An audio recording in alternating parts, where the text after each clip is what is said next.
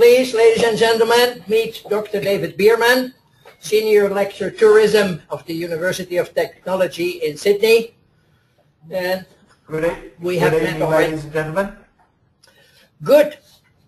PATA Rapid Recovery Task Force is today the official labs. We have been working on the question, how can we help in case of a member needs to rebuild its business? And this is what we came up with. As mentioned in the beginning of this thinking process, there was the Bali bomb, and not much later there was the SARS crisis. And that's where we at PATA, and we had the PATA Task Force going to Bali about a week or 3 weeks after the bomb.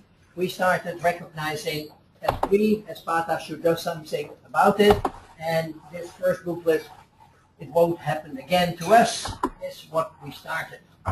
We then tried a system called the PATA Emergency Information Exchange Panel. We called it PEAK Team, but that was probably too sexy and it didn't work. So, long story short, we found a different way. As Mr. Edison said, we shouldn't give up after one time. And a few months later, we were given the broom to start getting the system going, and that's what happened. It all originated in Beijing with the Beijing Declaration on getting our task force ready and the clear indications. So we went and started and took off together. The declaration is based on restoring confidence, reducing negative economic impact, encountering perceptions, and working together to correct such perceptions accordingly. We also looked at providing assistance, and as you can see, sought after assistance, as well as assist our members to bounce back, and the stakeholders in general to work on also, so that we can come up with fast systems and strategies, which you see the first results of in these days.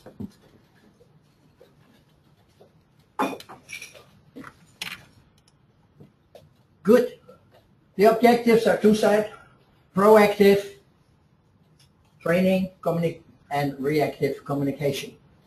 As I mentioned to you, we have a team of members around the world, making sure that, as the chairman said, we are ready for a crisis happening on Sunday night, 3 o'clock, when we in Asia are all happily sleeping. We meet on a regular basis through Skype, and by using the Skype system, we were able to put the whole system together. Training on the 4R simulations and who should take the responsibility, and communication on what can we offer. That's why we have this press conference as the first step. How can we help each other, and when and where should we help, and where and when should we not help. Working on web communication, working on social media communication, making sure we know who the spokesperson is before the crisis happened. We have a whole activation procedure ready, which we share in the team and with some of the PATA head office. So when this happens, we can take this sheet and it will step by step guide us through the process. So in the middle of a mess, we still have a very clear process. But this is not the objective. We will not write in, and we will not. So we have, together with David, produced this booklet, Bounce Back. And now over to you, David.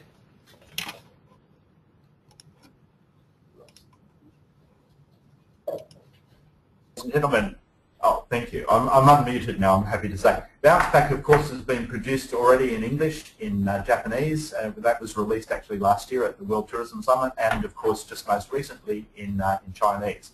And this is just the start. We can move on next. Hello? Yeah, keep talking. Okay. All right, the content, okay, the content of basically what Bounce Back tries to do as a booklet is to really focus on the 4 R's, which is reduction, readiness, response and recovery. And we've got a book of 7 chapters, which you can actually see there on the screen. We can move on to the next one. Okay, we also talk about, very important in understanding a crisis, to understand the level of severity. So that a crisis, for, and probably the best example in recent years, the volcanic ash clouds in Europe, which basically disrupted tourism all over the world, would be a big one, would be what we call a DESCON 1. Something like the Thai floods would probably be ranked as a DESCON 2 because it was a crisis that affected one single country. So that was in part 1. Part 2. Okay, we then focus in the book on risk management, and basically there's a whole section on how a good tourism organisation actually is prepared for any of the major things which could happen to them. And of course we have a lot of focus on security. Moving on. Part 3.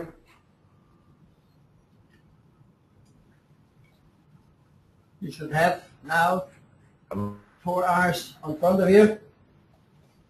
Yes, we're just trying to move on to the next slide. Actually, thank you very much indeed. So then we talk about it in the book on effective risk and crisis management, which again focuses on the concept of reduction, readiness, response, and recovery. You have to have all of those 4 ducks in a line, so to speak, in order to target them properly. We then look at the concept of recovery, which I think a lot of destinations are getting better at, and we've put in a 10-step recovery process. Moving on.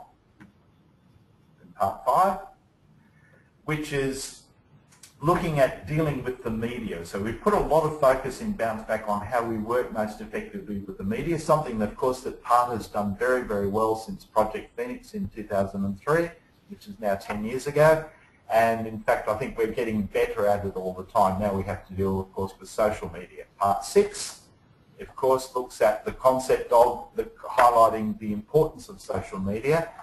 Social media now is a critical issue in terms of dealing with any sort of crisis message or recovery message. And finally, part 7, which is our next one, looks at the issue of some of the resources and references for risk and recovery in tourism. And I think it's important, something that Pert's already mentioned, and it's critical for what the PRRT is about, is that we just don't work by ourselves. We actually work with other international or transnational tourism organisations. Okay, if we move just along. Okay, the second result of the PRRT is something actually that Bert and I did a lot of last year. We actually ran 7 different webinars which we operated through the PARTA headquarters in Bangkok, and we had over 200 participants. I understand we're going to be doing them all over again, so that will be wonderful, but it's a great way to get the message across. So our issue really is about getting people prepared, and I'll hand over back to Bert. As already mentioned to some of you who are here in the room, our first test case was on September 7, 2011, when very close to the Pata Travel Mart, a bomb was exploded with some fatal accidents, and unfortunately, or fortunately, none of the Pata members was in the area. But of course, we right away here at PATA head office got all kind of phone calls. Are the people safe? So we reacted. Some of our people were, like Ken Scott, were there, and within a couple of hours, we were able to update the website. We were able to tell the people that the bomb explosion had no impact and the fair is going on, which was then taken over directly by the trade press, and within, let's say, 24 hours. Everybody knew exactly that whatever happened in Delhi had no impact on us. Then, of course, we got the floods in Thailand, and as again once mentioned already, we worked very closely with the TAT, with the updates that they issued, and with the feedback that we had on where to look and what to see and how to get information. So, giving unbiased sources of information instead of telling the people, don't worry, there is no reason to not come to Thailand, which of course nobody believes. Again, we use Facebook, we use Twitter, we use all the systems to communicate very clearly and very powerful with everybody and get the message out. We linked to this kind of map so people could see where the water was, and this, for instance, was a moving map that really was updated every couple of minutes. So you really, if you would sit in front of the television or in front of the TV, you could see, or you have a monitor, you could see the water more or less moving. We not only looked at local sources, we also looked at some sources outside. This Forward Keys is a source of information of how airline reservations are being booked and, unfortunately in this case, are being cancelled.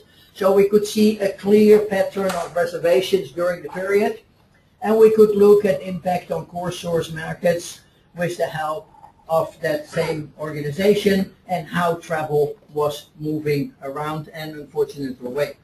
Again, member news, water receding, central Bangkok dry was the kind of situations we had statements by the public and working together with the TAT and with other organizations. We really spread the word very powerful. Some Twitters and some other messages. So that brings us to a more recent situation, David.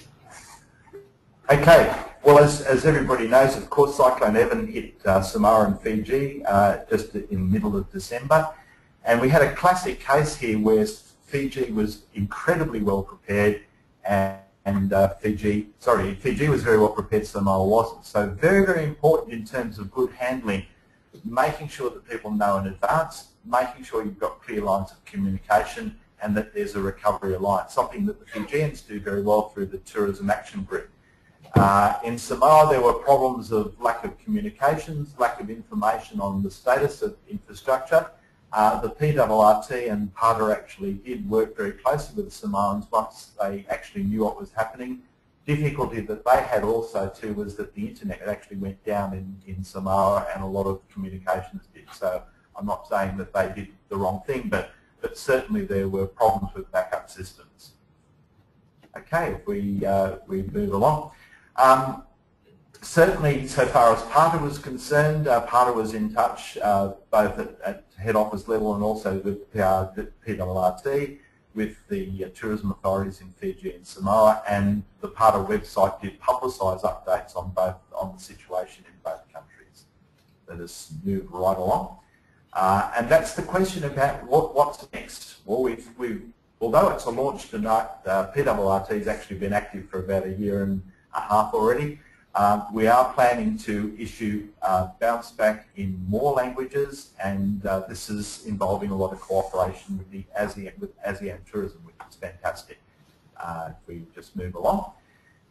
The next thing that we'll be looking at doing is developing some CD-ROM training manuals. We're working very closely. I have certainly for 10 years now with government travel advisories, so if we can just move ahead. We often think of governments as a them and us arrangement. The governments are bad, they're issuing negative advisories. We're the good guys, we're trying to save the travel industry. The truth is, certainly in Australia and a number of other countries, we actually work very well together. However, we've got to understand that if you have a negative travel alert against a particular country, it does have a lot of financial implications, none of which are very, very good. But it is important that we develop, that every country actually liaises with the foreign ministries of countries, whether they're doing it at source market level or whether they're doing it directly. We've had three of our members, actually, Chris Flynn and myself, are both on the travel industry, the Smart Travel Advisory Group in Australia, and we've got Emma in the UK, who's actually on the Foreign Office Advisory Board in the UK. There are only 3 countries in the world actually where we have this relationship. Messages that come across which are really important in travel alerts, and it's certainly something that Smart Travel does, they talk about the importance of insurance. And that's a message that we need to push universally through the travel industry. If we may just move on. And I would like to say thank you to Travel Guard Charters, which has supported a lot of the work that we've been doing. Okay, moving right along, and I hand back to Bert here as we talk about the rapid response in 2013. Well, we're going to try and make sure members see crisis as an opportunity and make sure to help them to protect their assets accordingly. That can be done, again, proactively, reactively, and it is important that we also look at how to work with risk assessment organizations. In other major industries, there are a lot of expertise, and there is a lot of expertise, and we believe we can still learn a lot from this kind of organizations, and we're talking to some of them, how can we do it? I mentioned before, local assistance organizations like the SOS system is a perfect organization to be in contact with us, and organizations like the Red Cross also will help us to become more professional and therefore more effective and protect the interest of our customers, the guests, the passengers of our business. And we're working on getting more volunteers, and once again, after the launch, we will send all our members a request who wants to join us on a volunteer basis and working together. Inter-organizational collaboration is another step that we're going to do, and that's where David is the expert. Yeah, just one area that I've worked very closely with here in recent months and years has been with the UN World Tourism Organization. We've actually had collaboration not only with the UN World Tourism Organization but also with the Australian Emergency Management Institute. So we're actually working now to integrate emergency management with tourism. We see it as very important as an organisation to be part of a transnational tourism network, and both Bert and I have done work in Japan.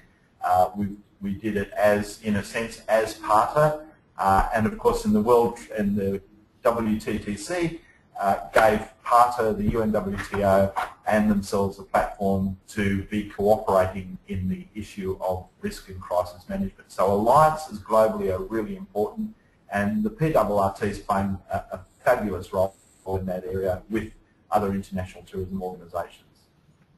If we might just move along there to the next one. You have okay. Emergency management slide should be there. Okay, so we've mentioned about the concept of PRRT was actually very involved in the UNWTO conferences on emergency management and tourism, which I co-organised with the UNWTO in Australia over the last 2 years. We've had people from all over the world, and I notice also too in some of the slides that Bert has is now that we're looking at working very closely with ASEAN in their crisis communication team. Now this is really good because this is a very Asian example of cooperation, and I think PRRT and ASEAN are a natural alliance in terms, and you'll notice that the crisis communication team, when you look at this, is doing very much the same work that the PRRT is, which is great because they're more specific to a particular region. We're more general to 60 countries in the Asia-Pacific area, and it makes a lot of sense for us to work together. And I notice also too, like the PRRT, the ASEAN Crisis Communication Taskforce is only being mobilised on the request of individual countries. And that's a very important way in terms of how we work, that we don't just run in and tell people how to do their things. The other area which we're involved in, and in fact in a week I'll be in New Zealand for the Corky conference, which is basically the tourism academics of Australia and New Zealand, but we actually have tourism academics coming from 25 countries. I, along with Brent Ritchie at the University of Queensland, we're actually the co-chairs of the Special Interest Group on Tourism Risk, Crisis and Recovery, and we are now the biggest special interest group amongst tourism academics in the Australasian region. And I'm really pleased that means there are a lot of lecturers and a lot of high degree students who are actually seriously researching in that field, and that's very good for the tourism industry globally. And I shall hand back to Bert. Another example is an organization which is called ITOP. There are cooperation between what they call small islands. I don't think Okinawa or Bali is a small island, but they are working together and they have an exchange program also, and they are now discussing. I did a presentation on behalf of PATA last year in Okinawa, and they are now discussing to adapt the PATA system and use the same concepts also as a communication tool between them. Last but not least, another application, again, mentioned to some of you already, together with the ATA, the travel agents, the TAT, the ministry, and the Thai Hotel Association, guided by the Tourism Council of Thailand, which is a representative of the private industry, we have now set up a Thailand Tourism Crisis Communication Task Force, and we are ready to take action. We have a communication tool. We have one more, a communication network. Fortunately, the ministry is a little bit white yet, but we have names from everybody else. And next one, please. We have also an activation. And you can see this is basically exactly the same as what we have with the PRRT. So it's just adapting the concepts of the PRRT to a local situation. So no reason to say, no, we don't have the time, we don't have the knowledge. We at PATA have the knowledge, and this is something we will share with everybody, because if it only can save one life, we have done our job already. Next one, please. So let's work on bouncing back. Let's work all together. Please spread the word. Please realize that we can do. Next one. And please realize also that when there are no crises happening, lately, we have a tendency to forget about it. So the last year and a half, things were really not so good. And yes, David, back to you. Okay. Well, obviously, it's great if you can bounce back with us in the PRRT. We're really looking forward to playing our part to help PATA and to, I think, add some value to the terrific things that PATA does all over the world. So certainly, the important thing to do, it's just as it's important to run a profitable business, you also need to be able to run a business which is going to bounce back from any of the challenges that are there. And the better prepared you are for it, the quicker you're going to bounce back. And yes, anything can go wrong, but the thing is, what we hope we will do is always learn from our mistakes and learn from our problems. And that includes putting the lens down when we're looking through the binoculars. Certainly, CAPS clarity. We certainly think in all areas is that, and I know because we've just had floods over the last week in Australia, and we had bushfires a couple of weeks before that, we seem to have to bounce back a lot in this country, and I know it's a common feeling that you have in Thailand, and certainly I think throughout the region. We're always looking at bouncing back, and certainly we're looking forward to working very, very, very closely with all the PATA members in all of the countries in which PATA operates. Thank you very much for having me and this evening from Sydney, and I hope you enjoy the rest of your evening. And Bert, thanks for letting me be part of the PRRT. It's a privilege. And we wish you a good night and a sleepless or a dreamless night with no crisis. Thank you very much, David, and talk to you. Okay, good night.